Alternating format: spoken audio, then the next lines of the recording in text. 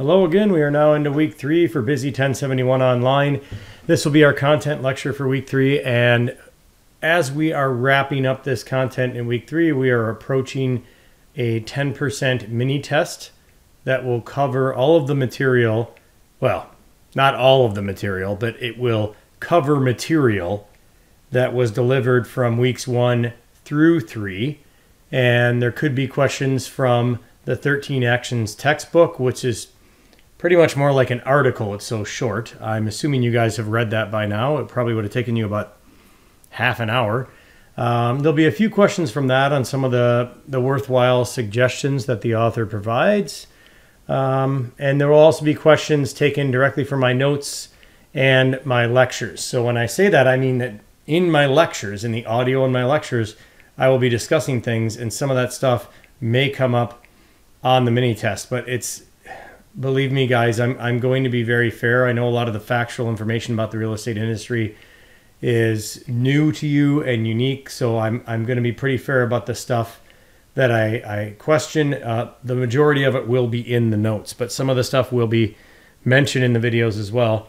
And the bulk of it will be from weeks 1 and 2. This week 3 content delivery is, there will be a few questions from it, but it's more about personal exploration, because that's one of the biggest things you need to go through before you get into a commission sales career. Not necessarily just selling real estate, but any high demand commission sales career with crazy up and down hours. You're going 100 miles an hour. Everything's great. You got 10 deals on the go. 3 weeks later, nobody's calling you. You have nothing going on. There's a lot of volatility in a commission sales career. And there are also a lot of demands in a commission sales career, because as a commission sales representative, whether it's real estate or another industry, you are an entrepreneur. You are in charge of your own business. You're the boss. You're your own boss.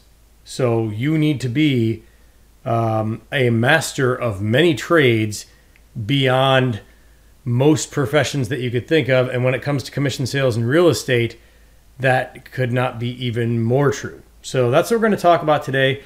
I'm going to encourage you guys to explore the types of skills you have, the types of people you are as students in my online course, as people in a relationship with your significant others, as people at the jobs you've had so far, and think about the skills you have. Think about where your strengths are, where your weaknesses are, some things you might do to make things better. We're going to talk about all that stuff today, and it's not going to be a very long lecture, because a big part of this is going to be sending you off to kind of work on this and then come back into the lecture and see where you think you line up based on the level of these skills that I'm going to tell you you're going to need. So without further ado, let's jump into this week 3 content. Once again, these PowerPoint slides that I use to speak to, as most of what I'm doing is really just podcasting. I've been meaning to say that as I've been making these lectures, and I forgot to mention that in week 1. I'm not trying to do big, engaging, animated lectures. I'm doing speeches. I'm doing podcasting to help you relate to the material and the information that I'm trying to teach to you. So the slides will always be available for you in FOL every week when we have a video lecture, if you want to work alongside them and add notes, which wouldn't be the worst idea. But like I said, the quiz, the FOL quiz that will be our 10% mini test, which I will launch the details of every semester based on the timing we're having. So sometimes you might take it by the end of week 3. Sometimes you might not take it for a couple weeks later. It depends on how we launched and what the enrollment was like. So here we are in week 3. We're talking about the professional real estate toolbox. And what I mean by that is, holy cow, do you have to know a lot of stuff about a lot of things. We will also discuss, excuse me, the general demographics of realtors. So as we get into the toolbox, then that leads nicely into, well, who are these people that are realtors? Who are the successful ones? And in week 1, we had that article showing the top realtors in Canada. You might want to go back to FOL content and revisit that, and you will see that a lot of the things we're going to talk about today are mentioned in those biographies, those profiles of those top 100 realtors in the country. It's pretty interesting how that stuff lines up, and you don't have to be a top realtor to know this. I'm a realtor that's done a lot of stuff in various mediums of real estate sales, I guess I would say. So I've done tons of residential, but I've also done a fair amount of commercial. I've done leasing, I've done commercial leasing, I've done business sales. And after doing a lot of different things, then I realized where my focus should be, and I try and focus there, as I talked a lot about in the week 2 lecture. So here we go. Do not freak out, okay? Required skills for realtors, and I am not kidding. This is an abridged list, just providing probably the most important things. And you're going to find once you become a real estate salesperson, once you become licensed and start to operate in the business, in the industry, there's all sorts of stuff that you do not know. And it will come to you as you encounter it. But what it starts with are fundamentals, okay? And I've used that word a lot in many of my lectures to you so far already, fundamentals, okay? So these are fundamental skills, either interpersonal, like people skills, or business and marketing skills that you pretty much need to have even before you go and get licensed. Well, knowledge of the local market, how am I get? I could bring you like a pile of people from every small town I've been to that are literally watching the real estate market like a hawk. Like they're just all over everything. So I'm going to walk you through these to some degree with very brief explanations, and then I'm going to use examples after we get to the next slide. So let's just define these in their most basic format. Honesty and integrity. So honesty has to do more telling the truth, like not withholding certain factual information, just being truthful. That's what honesty is about. Where integrity is more about doing what the right thing is to do, morally speaking. And these things definitely run hand in hand. And whenever you're in a sales commission industry, sales commission career, especially real estate, you're going to run into situations where things might go better if you don't tell somebody about something. Well, I don't know if there's ever been water in the basement. I don't think so. When you know darn well there has been. First of all, that is against your, when you become a licensed realtor, that is against your responsibilities to clients and customer buyers. And there's a difference between the two that we'll get into later in the course. But, well, I can get into it now. Clients, you're in a contract with them. You owe them the highest level of information that you can possibly provide. Customers are people you're working with that might be on the other end of a deal. Maybe you're not in a contract with them. You still owe them the truth. You just don't have to tell them everything. But there are certain things you're required to tell them. So there are defects in homes. Material defects would be the ones you know about versus latent defects. I'm not going to put that on your mini test. Material defects, if you're aware of them, you have to tell everybody that no matter what. This house used to be a grow up. Oh, yeah, it was. I'm sorry. I should have told you that. I almost forgot. Right? You don't want to forget things like that because you lose your license for not telling people like that, things like that. So just I'm kind of going off the rails there a little bit on the honesty thing. Just tell people the truth, okay? Integrity. Do what you feel is right, all right? If multiple people are after the same property, and there's several different ways to handle a situation like that when you have multiple offers, and now it's heavily regulated the way that's done, but if they all come to you directly in a small town and it's not a huge city deal with a ton of offers, you could definitely favor one party over another, and there are ways not to do that. So that would be more about doing the right thing, right? So tell the truth, do the right thing.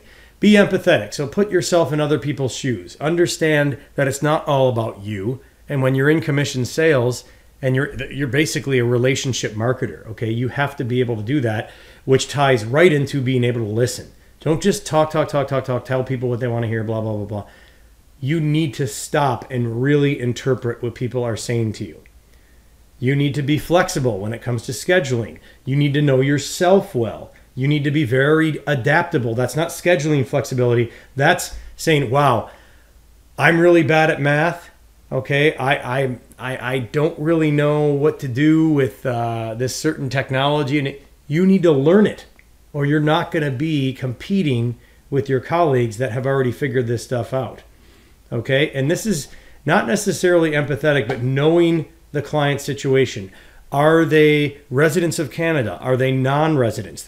Those have huge tax implications. So, and this all comes back to listening well and asking them questions. Get back to people fast. The longer you wait, the sooner somebody else is going to get back to them. Straightforward pricing. Just don't give people a price just to get a listing. Okay? Be straight with people. Tell them what you really think you're going to get. There's a lot of realtors and sales reps that do that just to get listings, and then they never end up selling them. It ends up being worse than if they never had the listing at all, because you don't look good if you have a listing that you can't sell. Okay? It looks good to have a bunch of listings, but not if they've been sitting there for months.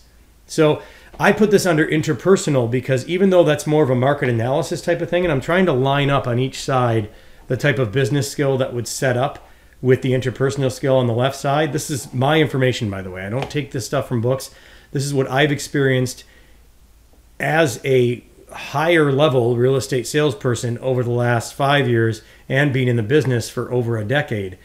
You got to be on top of this stuff. And if you go in saying, oh yeah, maybe I could get that, and they're telling you this is what we have to get because our house is worth this, and you don't have the guts to say, sorry, but as much as I really adore your home and you've done such a great job with it, the market economics just aren't there. You can't just tell people yours is worth that much. You can't make your own economy up. Lots of people want to do that. Okay. And those are the houses that usually end up being listed without real estate salespeople because nobody will take the listings because their prices are so high. So if you take a listing like that, you are not having good integrity.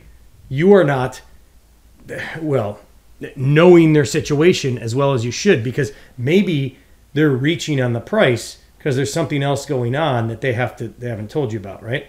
Understanding family needs, this can run into a lot of these, like scheduling and being able to listen to people, understanding that mothers and fathers of young children have very demanding schedules, and just living within a home, they might have certain layouts that they need to have because one of their children has, maybe a terminal illness or something, and the other ones don't, and you need to keep these things separated. There's all kinds of things and without making it seem like you're trying to, break down privacy barriers and kind of pry into their private personal life, you still need to figure that stuff out. Understanding their personal finances, not yours, theirs.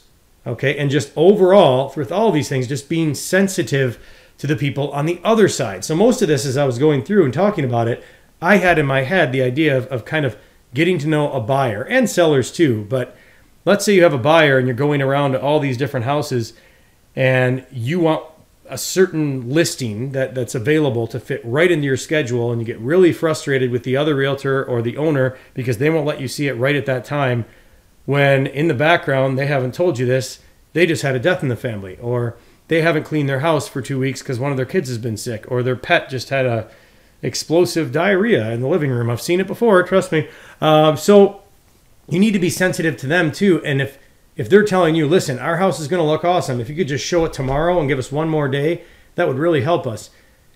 Everything here is about understanding situations with people and being really flexible and really empathetic. I mean, so if we switch to the other side, and like I said, this is a podcast. I'm spending a lot of time on this one slide, but these are the kind of things that can help you with the interpersonal skills, honesty and integrity.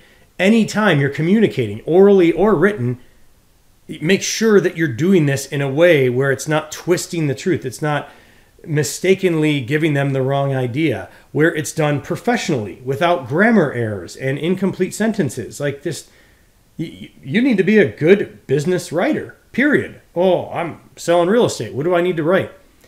In our local real estate board, the London St. Thomas board, we get 1,000 characters to tell people all about the listing. And the analytical data from Realtor.ca shows that more people look at and read the description before they even go into the rest of the photos. Because if they don't like what's going on with the description, if it's not the right fit for them in terms of a house, they're gone, they bounce, right? So that 1,000 characters has to be pristine. It has to be perfect. I will spend 6 hours on a description alone. Just for in the summertime more, when I'm not full-time at the college and I'm off for a couple months. But you really need to be on top of your writing. This doesn't really line up as well with that thing on the left, but knowledge of the local market. We talked about that a ton last week. You know what that's all about. if you don't know and understand, like let's say you're going to a listing presentation and you're trying to talk some owners into selling their house. They've invited you out. You get there and they ask you about 2 other places on that same street that have just sold that year, and you don't know anything about it. Okay, it takes a little bit of time to do that homework. You need to be on top of that stuff. You need to understand industry and processes. Let's talk about HST, the Harmonized Sales Tax in Ontario. What a wonderful, beautiful thing it is, taxing us at 13%. And I know it could be worse. I was talking to some of my students. I think they were from where? Oh, where was it? Their sales tax is 18%. It can be worse. So, but it's still pretty bad. And there are situations in real estate when HST is applicable. And 90% of realtors don't even know when the heck that is. There's some simple ways to look at it. It's applicable on a brand new house that's never been lived in because it's technically a brand new product. Somebody buys that, they live in it for 3 months, they go and resell it, no HST anymore. I know that might seem kind of strange that there's not really much of a time limit, but there isn't. Anything commercial has HST on it. It is applicable. But if a property is zoned commercial, but it's never been used commercially, it's all about the use, then there is no HST because it's still just a residential house that happened to pick up some commercial zoning when a municipality or a town redid their zoning bylaws. This is the kind of stuff we talk about later in the course, but you see what just happened there? I just went on for like a minute and a half about all this stuff, and you guys are probably like, what the heck? You need to be that person. You need to sit down with somebody and explain to them things that they don't even know about because it might affect the sale of their property or purchasing a home in the same way. So knowledge of industry and processes. Actually, you know what? Here, I will show you an example of this. There are so many resources out there at your fingertips. You don't even have to be a licensed realtor to have access to this. So in the area where I mainly operate, in the Grand Bend area, this is in a municipality called Lambton Shores. So if I search Lambton Shores zoning, okay, you are going to find that on a website. I'm also going to search Lambton Shores GIS. Okay, this is free stuff. Okay, here's their entire zoning bylaw. It describes every different zoning and what you're allowed to do and not allowed to do in that zoning, how it works, all that kind of stuff, okay? So here's just Grand Bend. This is a map that shows you each property, and if you get to know a town fairly well, you could figure it out. Like, so I'll show you where my house is, or the one we just built. I'll show you where my new house is. So we are in this subdivision here, in Huron Woods, and my lot where I built my house is right here. Right here, okay? That's it, right there. Okay, there's Lake Huron, there's the beach. We're nice and close to the beach, it's great. So in this whole block here, it identifies that this is R6 zoning.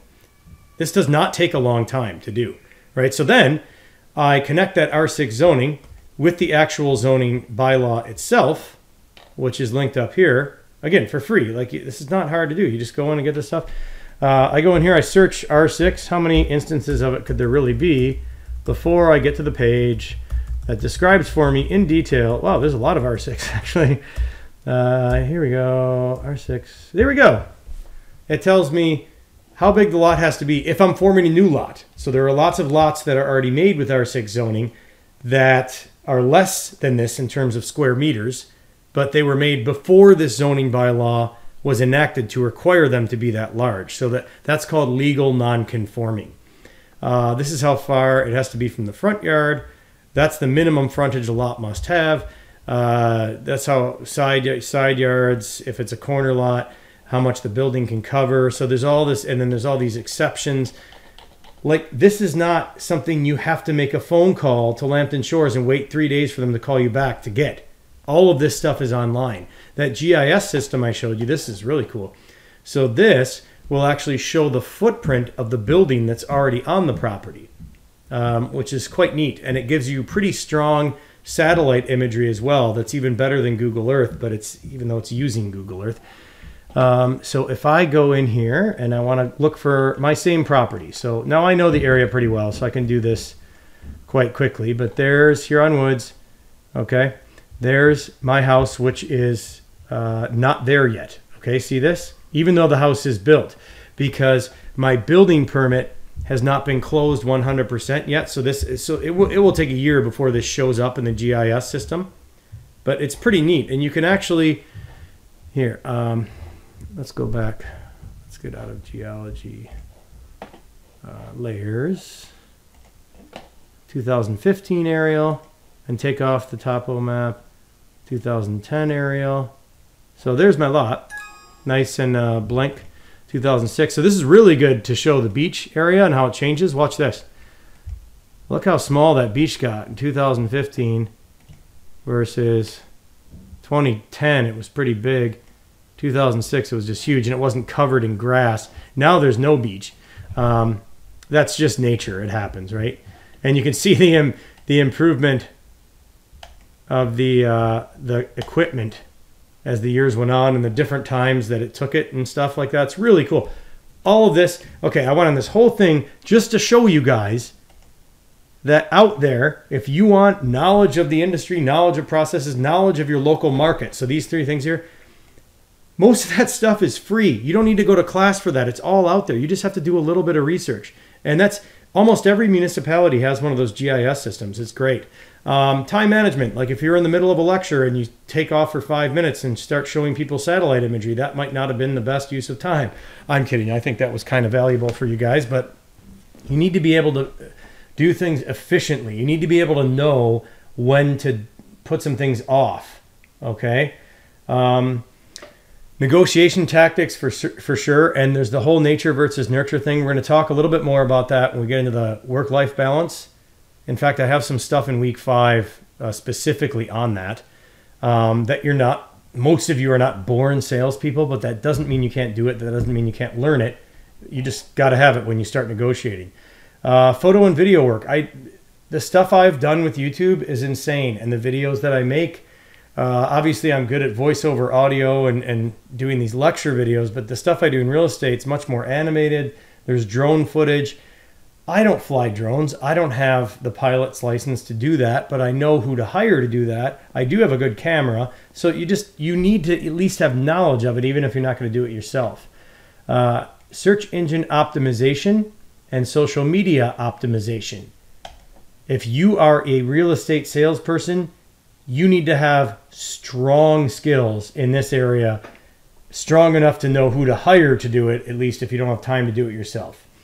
Cutting edge digital marketing plans. That is what has made my business in Grand Bend, because I was doing it before anybody else was, and I'm still the only one doing these narrated story type videos. You really want to tell a story, right? You need to tell the story of a property, and sometimes there's legacy value there, or people actually want a property just because of its history. That's very rare, but experience with economic analysis. Not experience economic analysis, experience with economic analysis. Also really important, because everything about pricing is about what has sold, not what all these crazy people are listing for, but what people are willing to pay. And as you analyze that, there's all these different factors. How many bedrooms? How many bathrooms? How big was the frontage? What was the square area? Was it on the water? Was it not on the water? Is it private? What's it like? What's the topography like? There's just a million factors that are involved in placing a valuation on a property before you even get to the house, even. And that's so. Knowledge of homes and construction. This is important. You don't have to be a builder to start to learn about this stuff. You can just watch Mike Holmes for a few seasons and learn a little bit, but don't believe everything you see on TV, though. Be careful with that. Knowledge of mortgages and finance, for sure. You don't have to be a mortgage broker. You need to know some good ones to send them to, but you need to understand the basics of it. You need to understand that 3 years ago, it was a lot easier for somebody who's self-employed to get a mortgage based on their stated income than it is now. Those people can barely get mortgages now, even though they make just as much as anybody else, because they're always in their taxes trying to make it look like they make less. And then they go to get a mortgage, and that backfires on them big time.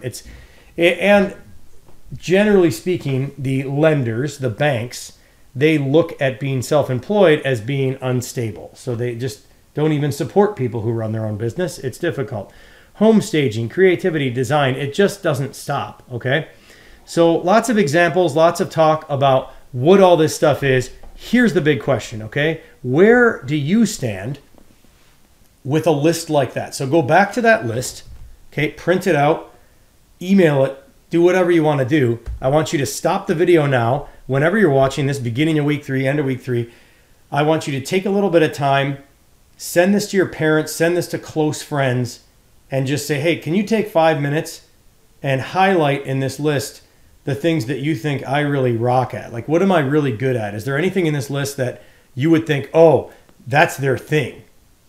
Because that's the kind of stuff you want to do before you start selling real estate, so you know certain things you can focus on.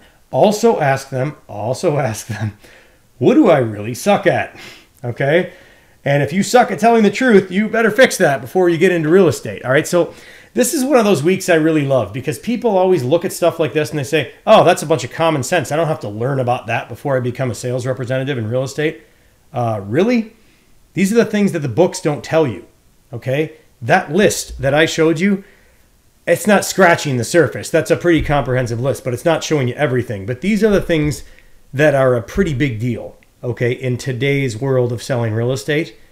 And if you're looking at this list and you're thinking, especially on the interpersonal side, because that's 90% of the battle is developing the relationship and keeping good connections with people, then you get to show off all this stuff on the right side. I should have probably said that at the beginning, but that's the case here. So if you're looking at this side going, wow, I just not any good with dealing with people, you better start working on that if you want to get into sales, because that is going to make or break your business. So send that list to some people and say, hey, do me a favor, parents, friends, where do I stand here? Pick the top 3 things I'm bad at and the top 3 things I'm good at, and just let me know where I stand, okay? Stop the video, pick back up in this spot later.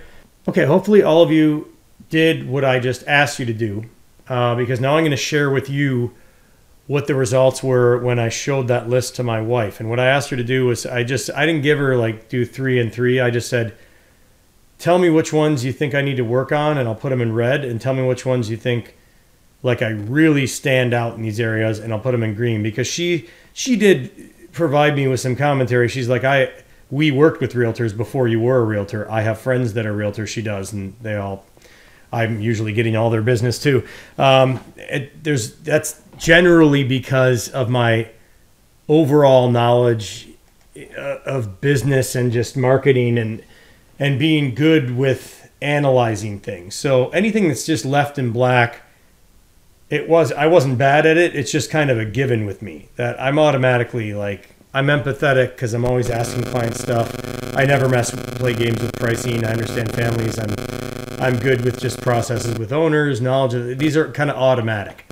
The things that really stuck out to her, I'll start with the positive. And she's actually heard people say this to me on the phone. She said, I've heard people say to you, well, we decided, why did I make that one green? We decided to work with you, Mike, because you were straight up with us about some of these houses, and we've worked with other realtors that would have told us to just buy it. And it would have made your life easier because then you wouldn't have had to keep showing us stuff. But in the long run, it worked out better for me because they worked with me. So I'm honest. I have integrity. I'm always looking to do the right thing. People help me out. I always help them out back. I'm upfront about everything. She said that's a really good thing about me. I have quite a flair for writing. And when I'm really on it, I can be pretty good with oral communication as well. My digital marketing experience, I have a master's in digital media. Nobody can touch that here where I work in Grand Bend. It definitely makes me stand out. This stuff for sure, but I pay people to do that now, and so do most of my colleagues. So it's these little things that make me stand out. I put these spreadsheets together. Here, let me just show you one. I'm sitting down and doing this. It takes a long time. My clients really appreciate this, okay? This is not normal analysis for realtors. So my wife said, I've seen the stuff you do. That really stands out. She's just like, the rest of that stuff that's all black, you're good there. And then over here on the right side, she's like, yeah, I'm always late. Well, this came up, that came up. I'm not late for class, but I mean, I allow buyers, particularly more so than sellers, to take over my schedule. I shouldn't allow it. I need to be more on top of stuff. I'm definitely a type A. I don't do well with scheduling programs and CRM software. I'm all over the place, but somehow I'm still selling a lot because of these other things that are green. In the same way I understand economic analysis, I'm also pretty good at helping people to kind of come up with ways to make things work within financial constraints. And I'm sympathetic toward them, not necessarily empathetic, but I not because I make so much money. It's not that. I'm not. It's sympathy because I was there, and I was a first time home buyer. Everybody has been at one point before they buy their first home. It's just I'm not anymore, right? So the black ones are good. The red ones, I tend to talk a lot, and I've been working on this really hard. This might be more so in my family relationship where I'm just always dominating the conversation and stuff, but she did say I could work on my listening ability a little bit, maybe be more. This is weird because I allow clients to hijack my schedule, but she said my schedule is not very flexible, and I think what she meant is that's a work-life balance thing, that I'm all work and my kids are missing me and it's just not great. So we're going to talk about that after week 3. That's a whole section of the course we're going to talk about. She doesn't think I know myself very well because I tend to get worked up about the silliest things and the worst crap ever happens, and I'm like totally handling it fine. She's like, it's like backwards. It doesn't make any sense, which is another reason she says I'm not very adaptable, that I can't deal with routine, but when stuff changes, this is what she says. I agree with most of this. I do live with this woman. She's the love of my life. I'm not upset about this. I just, So I'm the professor of this course, and I feel like I'm finding out things about me that I didn't think were true.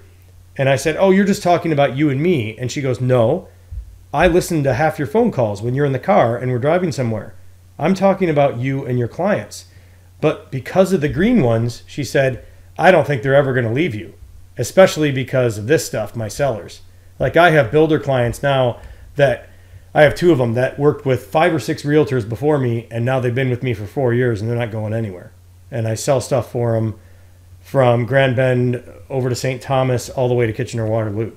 It's great. That gets a little hairy because that's another thing we talked about, knowing your local market, trying to stick to a local area.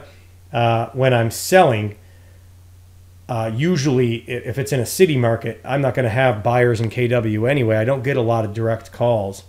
And when I do, I might just refer them to a colleague in the area so I don't have to drive there. But that's how mine turned out. But you need to understand that this is a basic list of the fundamental important ones that I believe have affected my career negatively and positively, of course.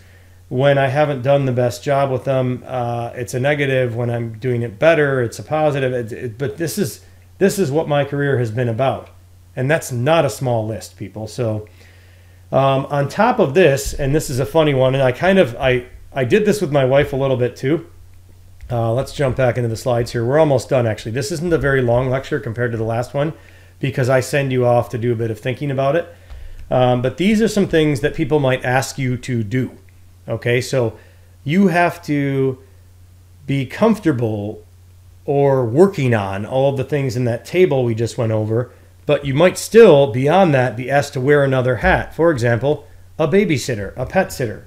Okay, I've done showings where I've lost a kid, where the owners of the building, this was a commercial showing, they wanted to take the buyers through. My clients, who I've been working with for a little while, said, can you stay with Delaney? And I was like, yeah, I don't know, I guess. And then she's off running around. She gets playing hide and seek. She knows me. She's one of my daughter's friends, so she knew who I was. So she was comfortable with me. I couldn't find her, and they're just off doing their showing, and they're totally fine. I told them I can't find Delaney. They didn't even. They were like totally fine with it. Like, oh, she does that all the time. I was freaking out.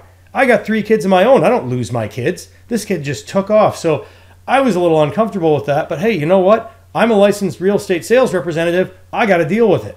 Pet sitters, don't let the cat out. Don't let the cat in. Don't put the dog here. Don't put the dog, the constant with stuff with pets. They want you to go and clean their yard, mow the lawn, landscaping. You wouldn't believe the stuff you include for a full commission listing. Clean the house, put the cushions out, put the cushions back. Just all these little examples I'll be giving you along the way. A secretary. I have had clients that start calling me after I do a deal with them, and like a week later, a couple weeks later, hey, I'm shopping around for a good plumber. Can you make some recommendations? Sure, try this guy. They call me right back. Well, that doesn't work. Can you find somebody to do this work for me? Here's a description of the work. Here's what needs to be done. Here are some possible dates. Start calling around and find me a good plumber. It's like, wait a minute. Hang on. I don't work for you. I just got you a killer deal on a property and you were really happy with me. If you want me to start working for you, you're going to have to start paying me money on the side. And I would never ask for that. So I usually just tell them, I'm really sorry, but I'm busy working with clients trying to do for them the same thing I just did for you. Like, are you happy with what you got? Oh, yes, Mike, I'm really happy. Well, okay, then try this one more guy. But after that, I don't know what to say. Like, it's difficult. I've had this guy the last couple months. It's been happening, and it's they call you up because they don't know how to GPS a phone. So that's another good one. Not the same as a secretary, but you set up a bunch of listings for somebody and they're calling you in between every one because you're not driving in the same car, asking you how to get there. It's a lot of extra stuff. I've been asked to be a translator, even though I only speak English. That one was interesting. I was able to do it with Google. I had to fix a set of stairs on a lakefront listing this spring. She asked me to shop around for a contractor. And you know what? I know I just said I don't want to be a secretary, but for a lakefront listing at almost $2 million, I was willing to do that. But we're in a small town. None of them can do it. They don't have any time. There's no work. So I went over there. I just said, listen, does it have to be pretty or do you just want it to be safe? She's like, just make it safe. So I went over there with some tools and I just fixed it myself. I mean, you got to have a toolbox, literally. So there you go. This was an interesting one, and I will never tell you who it was because, well, you would never know them anyway. But hopefully they never watch this video because they'll know who they were if they watch this video. I was asked literally to download separation agreements so they could look at some separation agreements and kind of pick one so that they could provide to the mortgage broker a separation agreement basically drafted up and sorted out by their realtor, not a lawyer, okay, not someone who's made to do these things or who's learned to do these things, but the realtor. And there's nothing illegal about that. I just, sometimes realtors will go above and beyond for certain deals, and it does affect you in the long run. They will tell people, well, Mike Sloan, he went above and beyond for us. He truly understood our situation, and we wanted to keep it private, and he helped us out with something, and that's the kind of thing he'll do for all his clients. Like, he will go above and beyond. So that's why I do things like that, but I wouldn't do that again. That was really awkward because I'm friends with both of them, and they were actually separating. They weren't, just to clarify, we were not trying to pull a mortgage scam because that's why people do that stuff. They try and make it seem like they're separated so they can get a separate mortgage, and then when they sell the one property, they don't have to pay capital gains tax because it's their primary residence. All stuff for later on in the course, okay? We're going to learn a lot of those tax tricks and stuff that you should and should not do. Mind reader, that's another good one. Well, how could you not know that we were interested in that house? Because you didn't tell me. After we went and saw it, you said, wow, that place sucked, and you never said anything. And they said, well, when it got an offer on it, you should have called us. I said, you told me you hated it. How would I know that you needed to know when it had an offer on it? I've had that exact same conversation with so many people because all the ones they like sold for over asking price and they're all gone.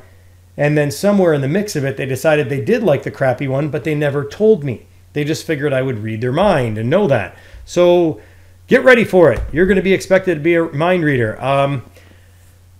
I might have mentioned in my personal introduction, I don't think I did.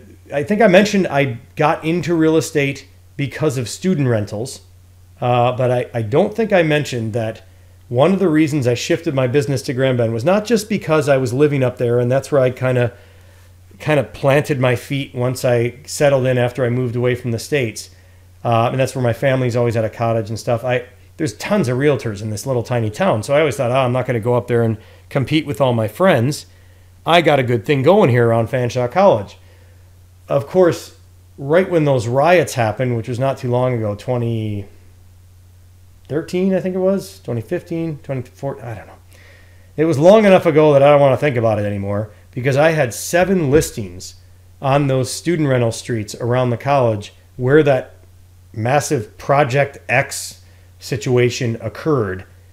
And I was being called not only by the owners of the listings I had, but the tenants asking me what to do, asking me to come help and deal with this. And I'm like, I'm the realtor. Like, well, they ripped your sign out and threw it on the roof, so you're probably going to want to come over here and help us out. I'm like, no way in heck I'm coming over there doing anything like that.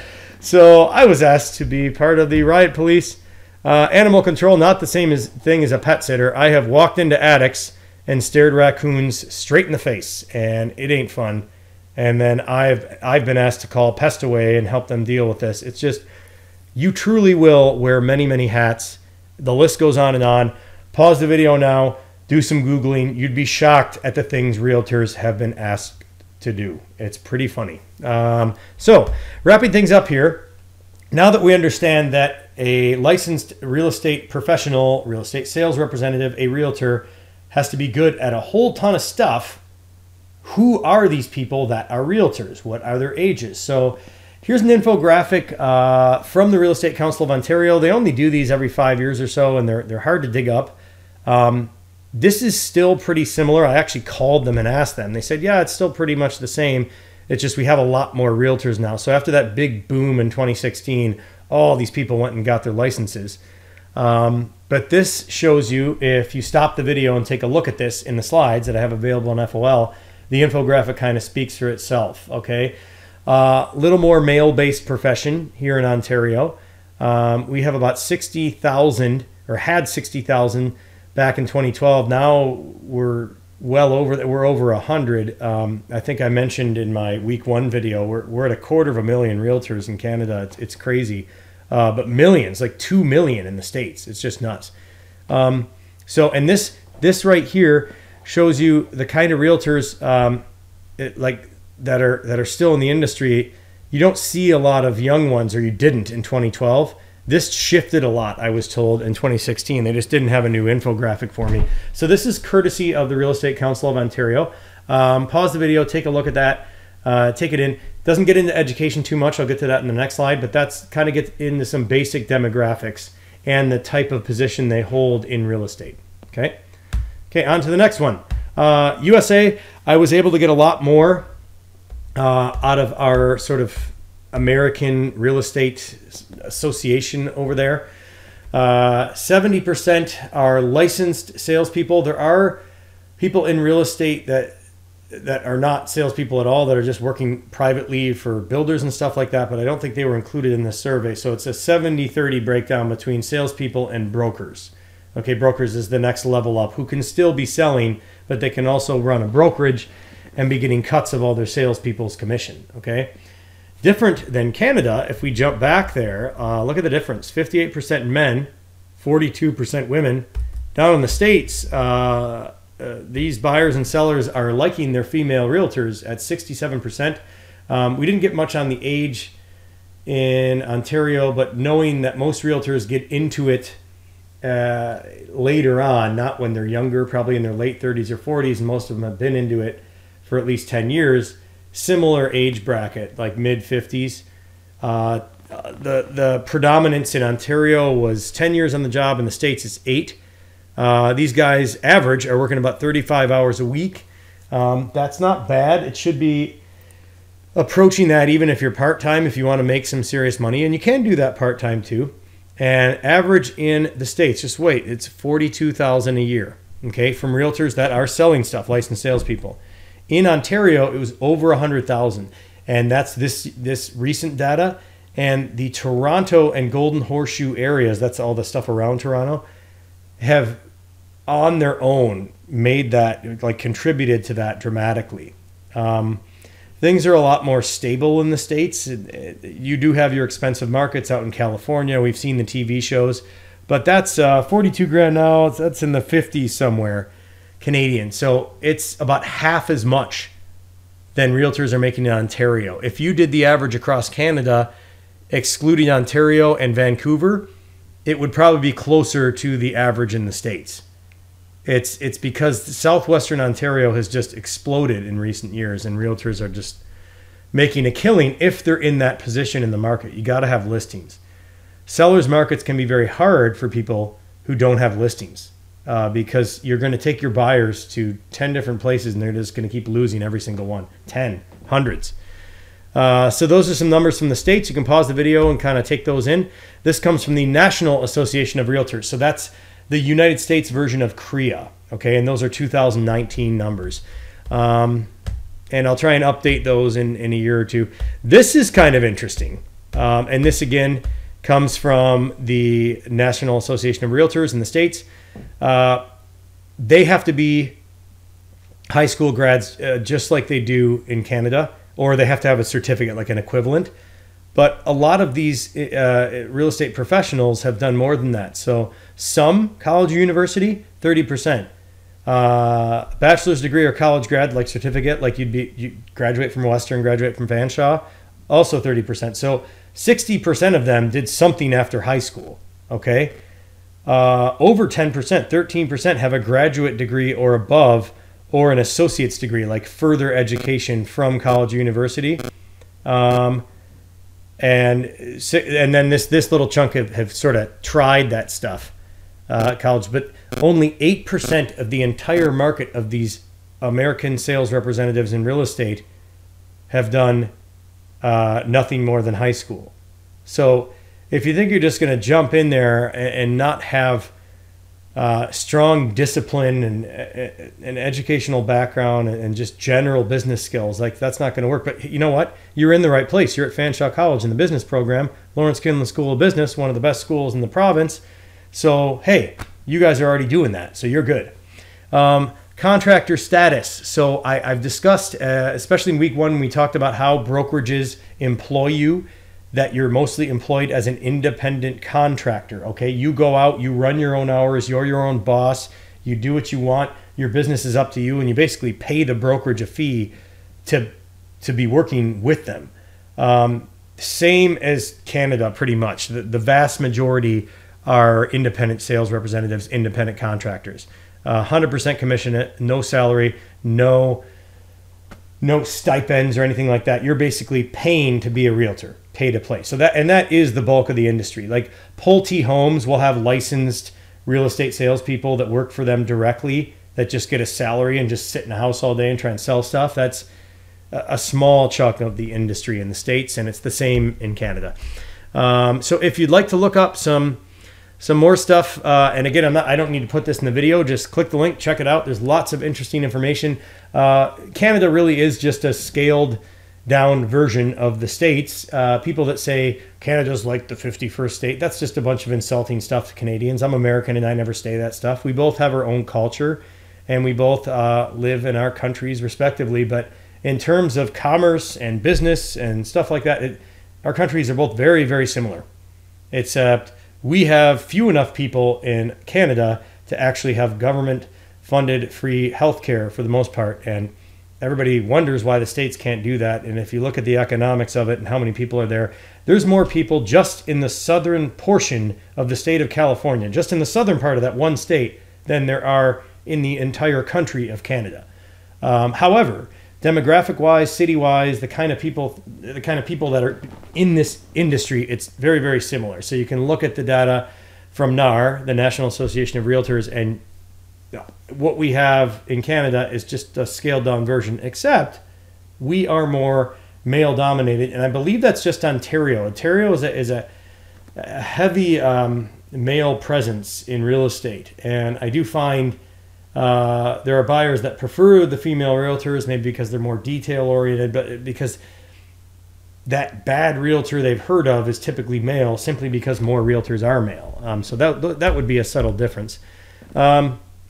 I've also been in touch with the London St. Thomas Real Estate Association about data on who's a realtor, who isn't, that kind of stuff, and they don't let me have this to publish, but I can discuss it in the video. We talked about it a little bit in the first video, and I did publish some of those in my own PowerPoint slides. But the interesting part about that is they said male, female, it's almost even in the London St. Thomas board, but they did say they get a lot of people, more so than other boards, according to them, that go out, get their license, and they're gone within 2 years. Almost half the people that get their license are gone within 2 years. I just find that pretty interesting. So it's just another resource you can go to once you become a licensed salesperson in real estate. You can always contact your local real estate board to find out lots of stuff. And I think I still have it up here. Hang on. So here's the London St. Thomas Association of Realtors. You don't find a whole lot of stuff just surfing the site, but if you're a paid member of the board and you go to member login, which I can't show in the video, this is all proprietary stuff. Oh, I am logged in. Okay, well, I'm not going to show anything more than this. Just you have this whole thing like stats dashboard. There's literally a statistics dashboard that breaks it down by municipality within the board, shows you what's selling, how many listings are going up, what the numbers look like compared to other years. It's pretty useful stuff. And they also have information on their members, but they don't publish that here. You have to call them in and ask for that. So that's where I got some of that data. So that's another place you can go. Canadian Real Estate Association also has lots of good data.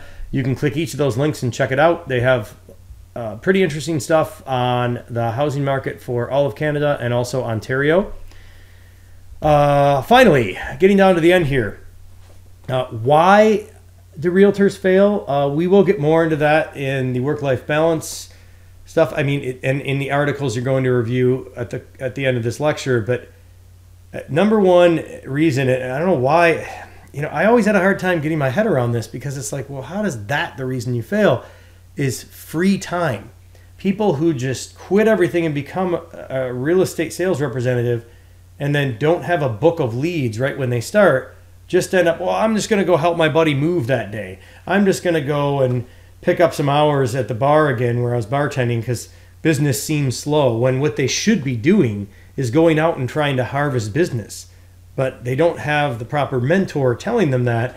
And this is why, at the end of the day, the bulk of earnings in the real estate industry for selling, for like licensed salespeople, is earned by, like the smaller amount of realtors. So 90% of realtors, 90%, okay, of realtors. And this, I've seen this in several blogs. I put my source there for it, but I've seen this similar.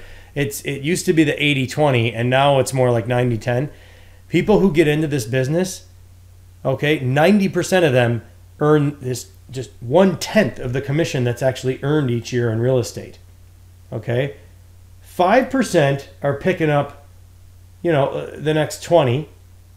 4% are picking up the next 30. So this very small chunk is like that's 60%, right?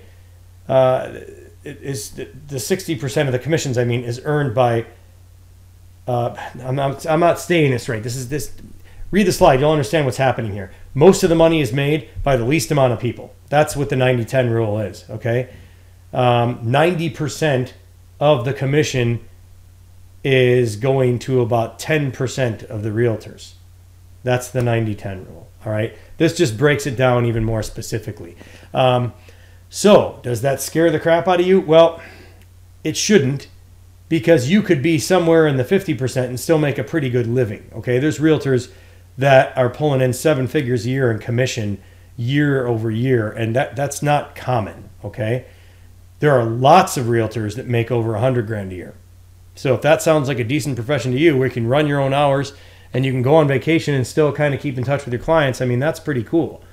So just knowing about how often people fail, there's got to be a lot of information on there out on the web about why they fail. So I picked 2 of my favorite articles from the last year, and I looked at a lot of them. And I'd like you guys to go now and just take a look at those. We're wrapping up this content lecture now. I think it turned out a little longer than the first one, even though I didn't mean it to. But this is important stuff. Like, understanding your life and understanding yourself is very important. And most of these lectures are designed to take about 2 hours, with the stopping and the going and the things I'm asking you to do while you're in the lecture. And then you'll typically have an activity. So this is about right to be an hour.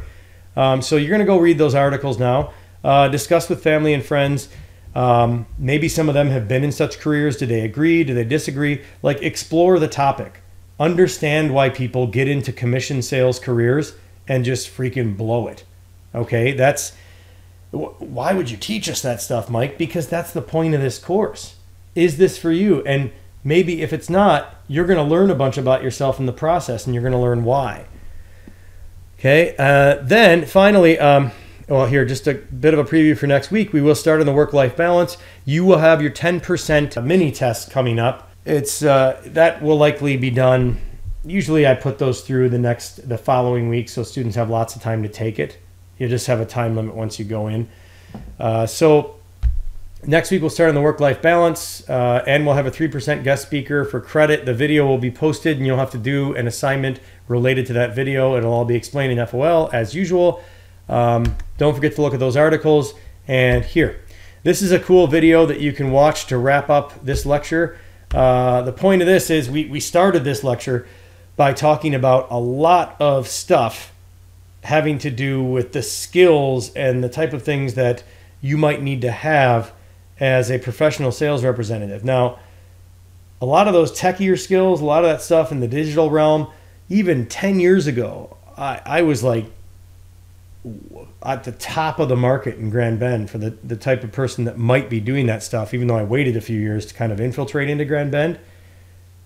As technology progresses, as populations flourish in a way that just gives them more access to everything, it gets harder and harder to compete. So this video has nothing to do with real estate. It's just one of those videos that's going to make you step back and say, wow, there's a lot of people out there that are looking for a piece of this pie, so I've got to make myself unique. And it also might scare the crap out of you. There's some stats in there about how everything you learn in school is going to be irrelevant by the time you graduate.